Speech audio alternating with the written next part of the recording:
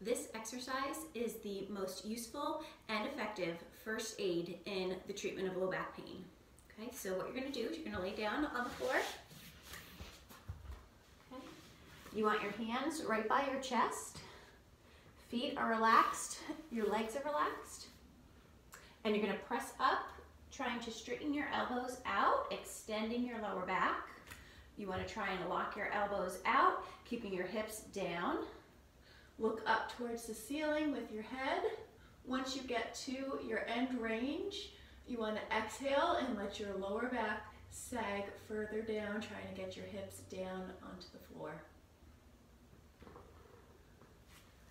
Okay, coming back up, making sure you're going through the full range of motion, all the way through. Look up. When you get to the top here, exhale.